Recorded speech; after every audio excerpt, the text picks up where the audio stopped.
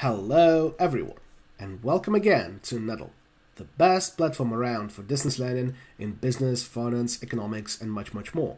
Please don't forget to subscribe to our channel and click the bell notification button below so that you never miss fresh videos and tutorials you might be interested in.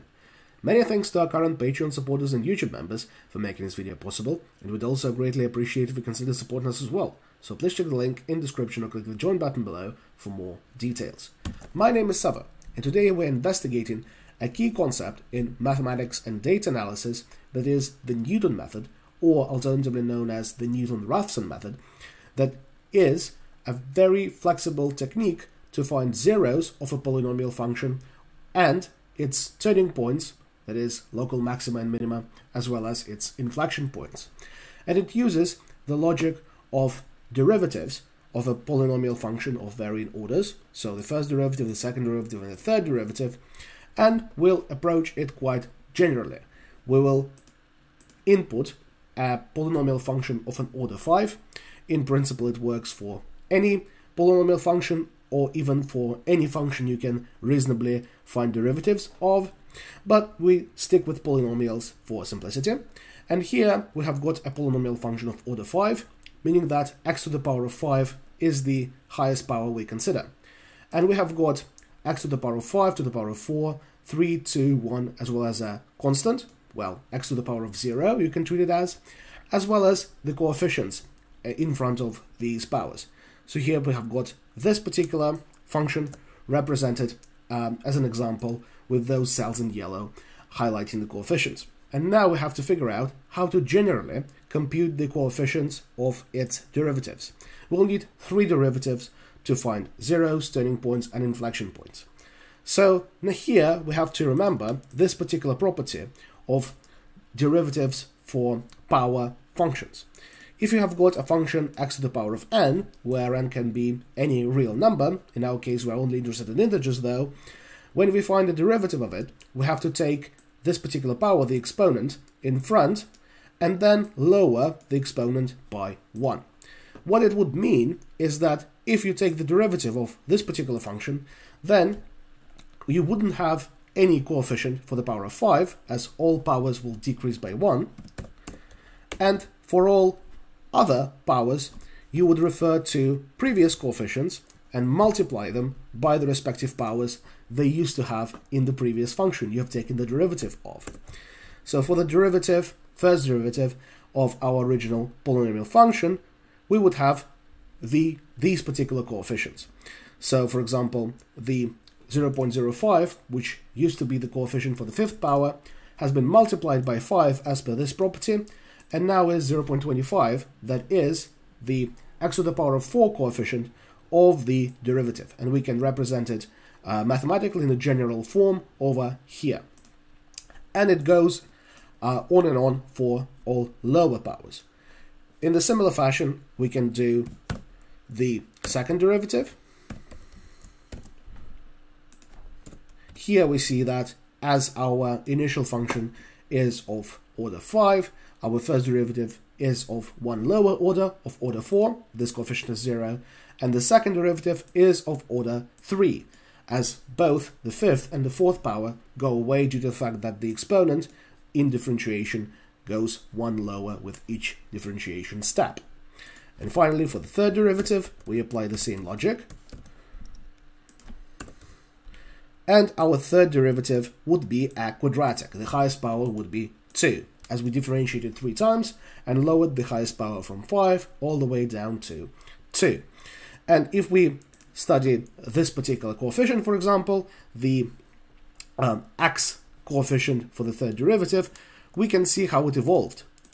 It all started with the power of 4 coefficient in our original function, then it got multiplied by 4 in the first derivative, then it got further multiplied by 3 in the second derivative, and finally it got multiplied by 2 in the third derivative, as it used to be an x squared coefficient in the second derivative. And that is how all the coefficients evolve for a polynomial function with further and further differentiation. Now let's figure out how to efficiently code the polynomial functions knowing their powers and their coefficients in Excel for a reasonably large range of x's. So here we have got x values from -3 to 3 with small increments of 0.1, so that we can plot a smooth polynomial function as well as its derivatives. And we're not going too crazy with our x values, as obviously we have got x to the power of 5, and this term is going to dominate if the absolute value of x is quite high. So that's why we stick with this quite narrow range, and we get quite small increments to figure out the behavior of the function in more detail. So for our original function, we need to calculate the sum of our coefficients. Here we have got them. We need to log them, both row and column wise, as we don't want them to change as we drag it across and down. We want to multiply it by the x value, and we don't want to log x at all, as we do want it to change as we manipulate with this formula further. And then we need to raise it to the power of, well, the powers we have got over here. And these need to be logged just as the coefficients need to be. And now we can enforce this formula using Shift-Ctrl-Enter and figure out the value of the function for x equal to -3. Finally, we bottom right click this function all the way down and see how this function evolves for different values of x.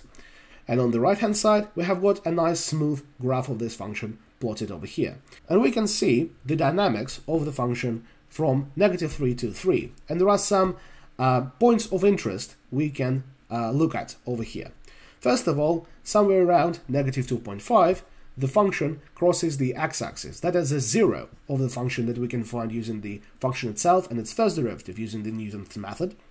However, we can also spot two interesting turning points over here. A local maximum around x equals 0.5 approximately, and a local minimum somewhere around x equals to 2. To find those, we need the first derivative as well as the second derivative of our function. And we also have got a turning point at around x equals to 1, where the function changes its convexity. It used to be concave before x equals to 1, as we can see, judging by the shape of the function, and it becomes convex to the right-hand side of this inflection point. And we'll find the precise coordinates of all these 4 points of interest using our hero of the video today, the Newton-Raphson method.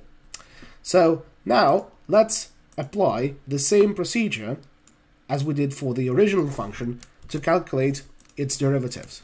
And the only thing that we need to change are the coefficients over here. So we can drag this and enforce the formula for the first derivative,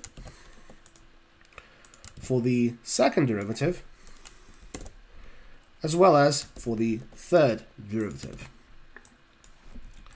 And finally, we can bottom right click it all the way down and get the first derivative and the second derivative graphed alongside the function. And we see what we would expect to see from basic calculus logic, that in our suspicious turning points, the first derivative reaches its zeros, and at the inflection point where the convexity of the function changes, the second derivative in gray reaches its 0. And that's exactly why the Newton method is so handy here. Newton method allows you to find zeros of any function, knowing its value and the value of its derivative at a point. And it is an iterative method, as you can update the value of the x of the argument and reiterate the process over and over again, approaching your 0 of the function closer and closer. And obviously, if we want a 0 of the function itself, we need the function on its own as well as its first derivative. If we want turning points, we need zeros of the first derivative. So we need the first derivative here in the numerator and the second derivative in the denominator.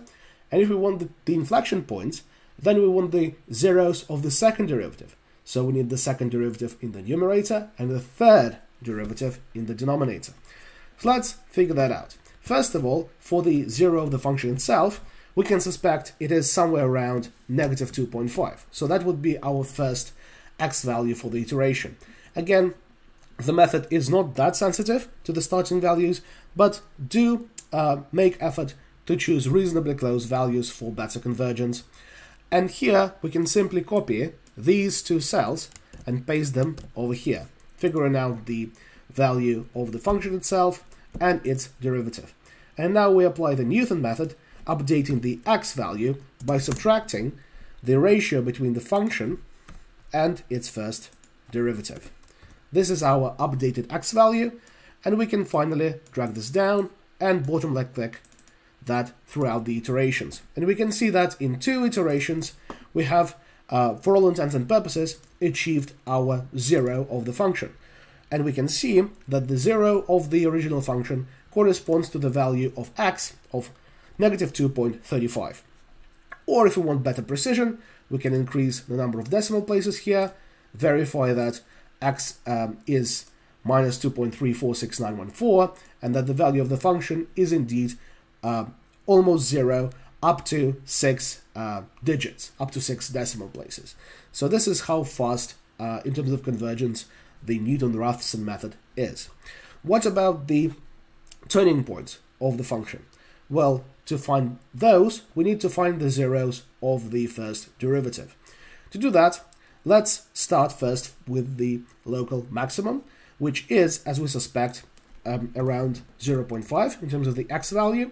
And here we copy these 3 cells, f of x, f dash of x, the first derivative, and f dash dash of x, the second derivative.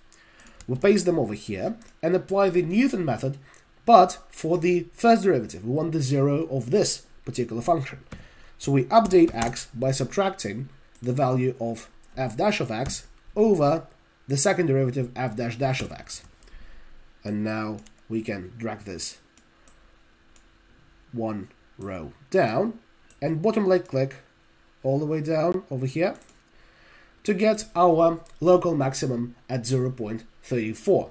We can verify that it's indeed a local maximum either graphically, looking at the chart, or by looking at the second derivative and figuring out that the function is indeed concave at this point, meaning that the turning point is indeed a local maximum.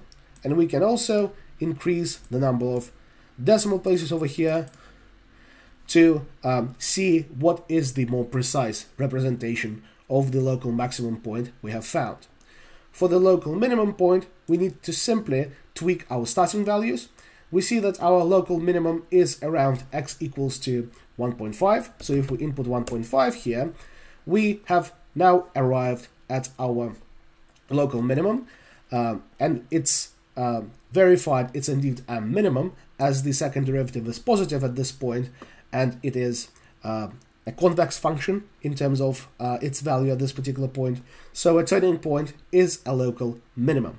And we can see the precise values of the x value, our local minimum value of x at this point, as well as the value of the function at this point. And finally, for our inflection point, that is around x equals to 1-ish, we need our 4 functional values over here. So let's start with an x of 1.5 as well, and get those 4 values down the line.